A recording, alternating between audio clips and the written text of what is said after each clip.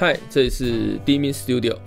今天要来开一支我自己也是非常期待的，来自德国口琴大厂 HOHNER 的演奏级别12孔半音阶 HOHNER S48。好，那我们把盒装打开哈，它外面有一层这个塑胶膜。好，外侧的它是用这个纸盒包装后，那全新未拆，我就跟大家一起来开箱。好，我们把盒子打开。好，盒子打开之后，里面它用的是这个黑色的琴盒，然后拉链设计哈。我个人非常喜欢拉链设计的琴盒，因为它可以比较完整的保护到这一把口琴。好，那我们就把这个琴盒打开。哇，好，里面有一块这个试琴布跟一张说明书。好，那我们放旁边来给大家看一下口琴放在盒子里面的感觉。哇，非常的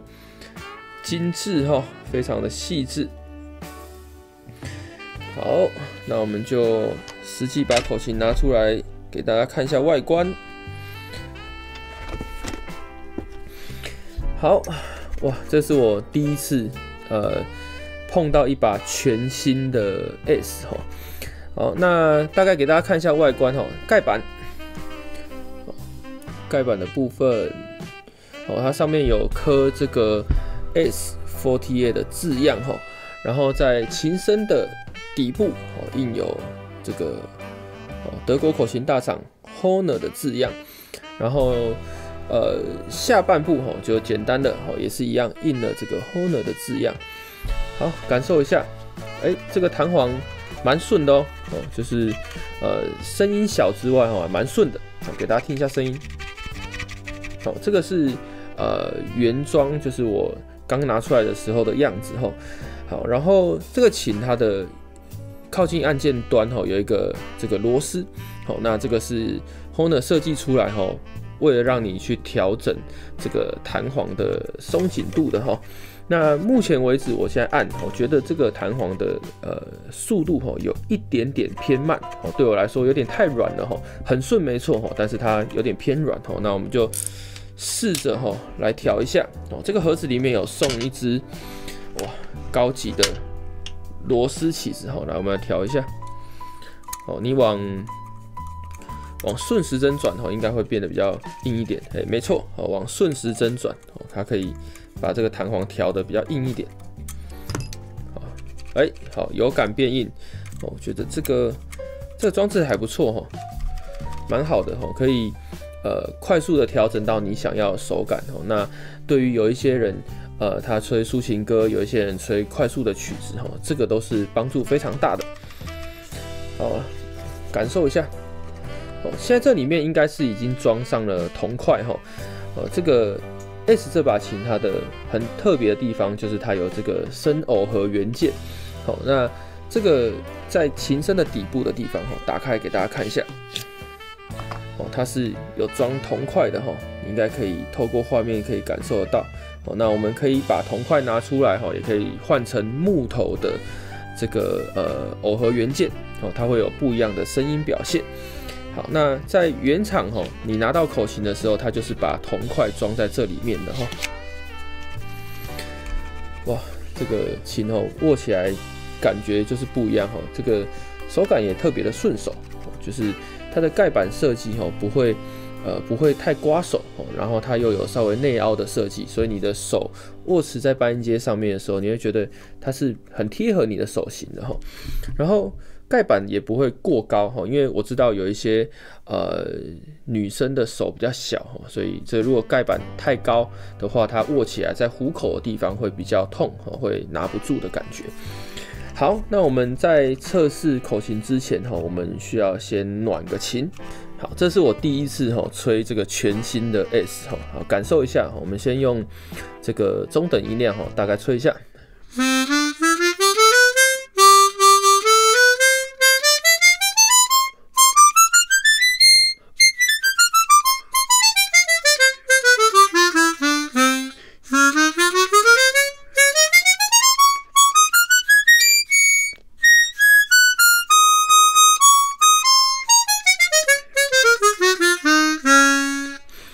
这个声音比我想象中的更扎实一点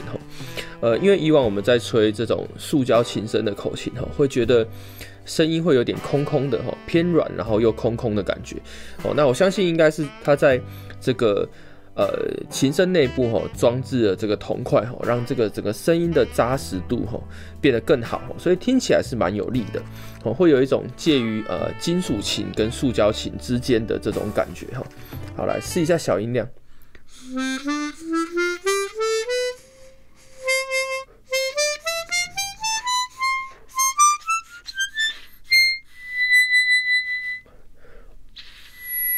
最高音的 C 有一点点难吹。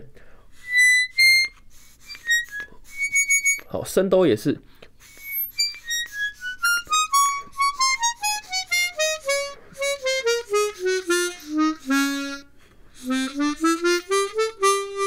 好，这个低音的收簧片有点水平偏移好，来试一下大音量。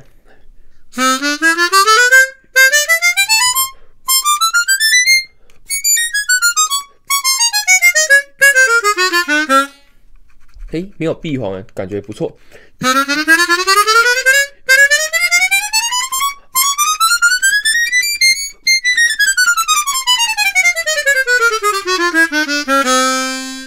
哎呦，这个比我想象中的好蛮多的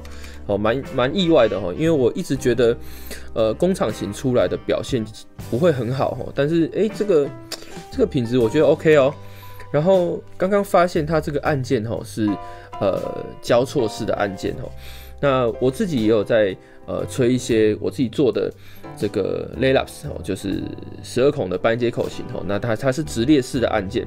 所以按起来就没有像交错式的这么让我习惯因为我从小就是吹16孔的半音阶口琴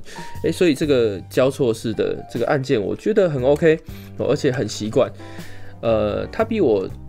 前一阵子用的这个 CX12 Jazz 版在用起来再更顺手因为它的按键整个按起来就是更顺畅然后这个程序也是我比较习惯的程序。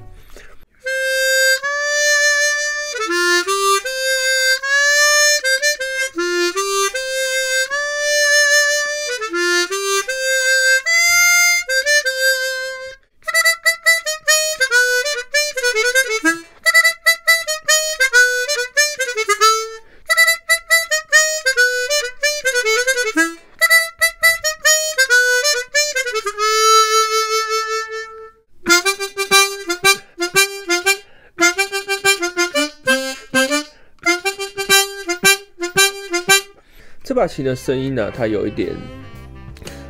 音色听起来有一点闪闪的感觉它除了带有力度之外它又有保有这种沙沙的音色，我觉得好像是我会喜欢的音色类型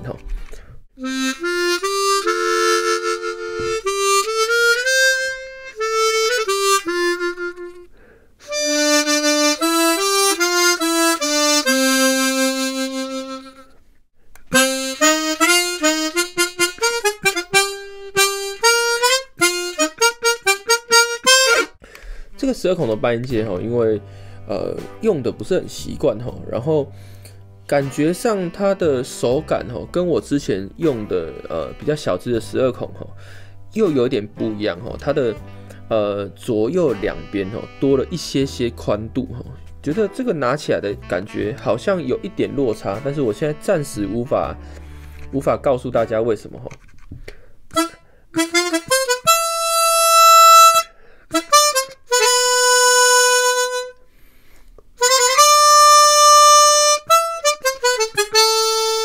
初体验我觉得这把琴真的是蛮好吹的大概是我最近开箱过这么多口琴里面算是真的很好吹的然后它的吹嘴跟盖板的这个结合度非常好就是你在吹一些这个嘴型转换的时候，你可以非常轻易的去转换这个嘴型，然后你在吹一些8度和声的时候，我觉得也不是很困难就是你轻松的就可以抓住这个8度的嘴型但对我来说，我好像比较习惯在厚一点的琴身厚一点的盖板所以我刚刚还在习惯就是我到底要咬多深去吹这个8度的嘴型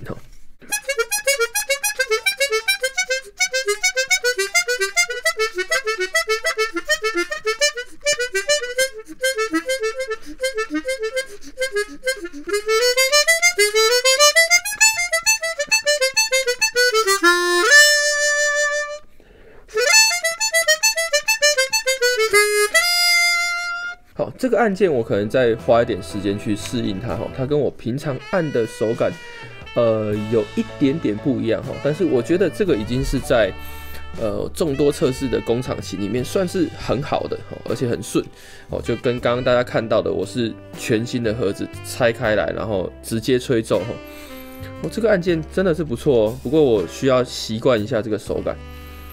蛮有趣的好，我们初体验先到这里那接下来我会把这把琴一样带去我的实体教学跟一些线上课，然后我也会拆开来去微调一下一些间距的问题因为我觉得它有一些间距一点点不平均就是有时候觉得气息好像已经送出去，他觉得簧片该震动，但它没有震动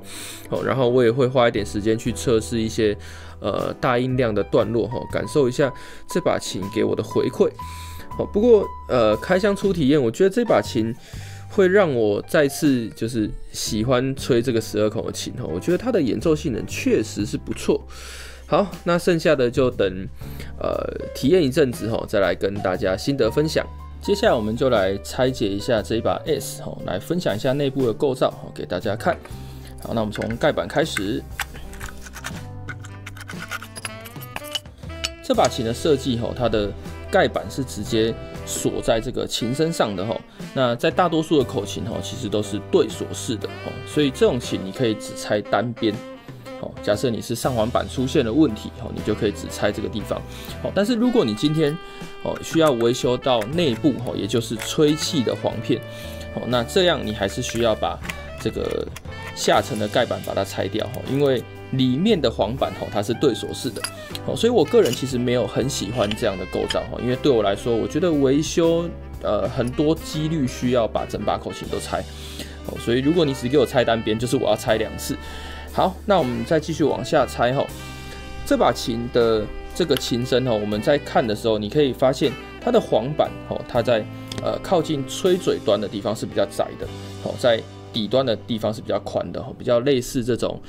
英文字母 A 的这种设计那有一些人会说这样的设计会吹起来比较好吹但我目前暂时没有感受到它有比较好吹就是普通就是没有特别的突出。好，那我们继续往下拆。这个因为这个 A 字形的设计所以它前端的螺丝是会比较短的那后端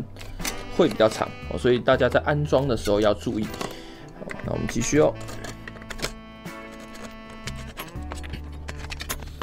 簧板部分就跟 HOHNER 一贯的经典簧板是一样的。好，那快速给大家看一下。好，那再来是比较特别是琴身的部分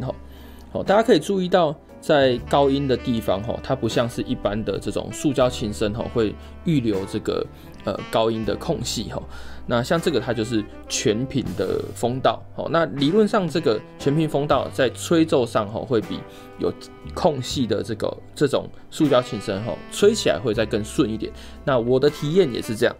但是理想上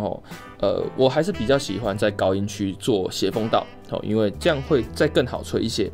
好，那特别的是在右侧就是靠近弹簧的这个地方它是有做这个可调式的按键所以你可以用螺丝起子在这里转动这个螺丝那可以调整这个弹簧的手感，你可以喜欢比较偏硬一点或者是比较松软一点那这个是HOHNER 的一个非常重要的原创所以这个功能我也觉得非常非常方便那像如果你手上有新版的这个 Super 64或 Super 64X 那它也是这样的设计。好，那在底端的地方你可以把盖子拿开来你可以更换像我现在装的是这个木头的这个 plugin， 好，那你可以放它原厂附给你的铜块，那或者是你想要一个比较中空的声音，你可以把这些东西就把它全部拆掉，这样也没什么问题。好，那吹嘴的部分一样来拆给大家看哦。好，吹嘴的部分它采用的是这种3件式的设计，3件式的设计。那在接触这个塑胶琴身的这一面我们会需要先放上一个垫片，然后再装上吹嘴。那基本上你有放上这个金属的垫片它在按键的这个滑顺度上都会比原本你直接拿按键去接触塑胶琴身来得更顺畅一些。那我的体验也是如此，尤其是在我使用了1个礼拜、2个礼拜之后，我发现这个按键顺畅度整个会瞬间提升，我觉得这是一个非常好的。那配合这个 HOHNER 设计的可调式的这个按键手感，我觉得整体的按键体验是很好，非常棒的。好，那我们就反向把它一个一个装回去。刚刚我们有提到说，这个 A 字形的设计它的前端螺丝跟后端螺丝的长短是不太一样的，所以你在安装的时候一样要注意这点，不然会有装上去，但是会卡到这个盖板的问题。